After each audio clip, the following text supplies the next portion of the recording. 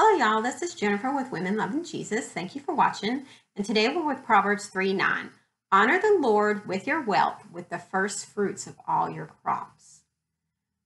So this is basically talking about the income you have, the salary you have. Your crops equaled money.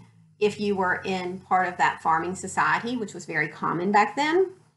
And this is saying with all the money you get, all the wealth you have, you need to honor him with the beginning of it. Don't give him, oh, I have a quarter left over. You know how you give tips sometimes and you pay and there's a quarter and you give that as a tip is what's left over. He's saying you figure out from the beginning. No, I'm going to give you $1 tip right from the beginning and then add how much it is to that amount. I think one way that this was really brought home to me is I remember my brother was in sales and very generous heart, started helping out people. You know, he even helped me out before. And I would notice that he would help out someone and he said, no, don't worry about it because I know God will bless me. And it was just this intriguing thought. He would help out somebody with an amount of money. And it was amazing how a sale would come out of nowhere that almost covered what he gave. And I kept seeing this over and over again. And then it just inspired me to, like, I'm going to give to God because I know that he will honor that. And even when I had started the business and financially it was very tight, I made sure that I gave a tithe out of what I had.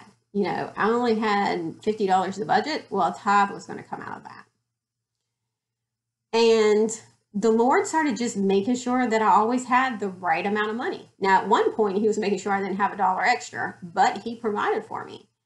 And then even now, I don't have a regular stable salary.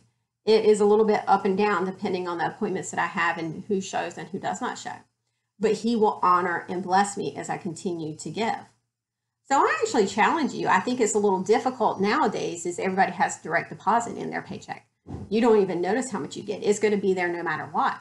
But I challenge you that maybe your salary will not change because you have that consistent change.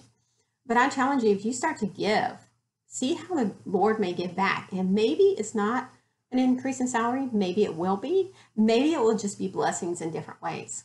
People will buy your lunch. You will get a gift this way. And don't do it for the gifts, but just to see how God honors you if you honor him first. I pray that the Holy Spirit took these words and will be helpful for you today. And thank you for listening.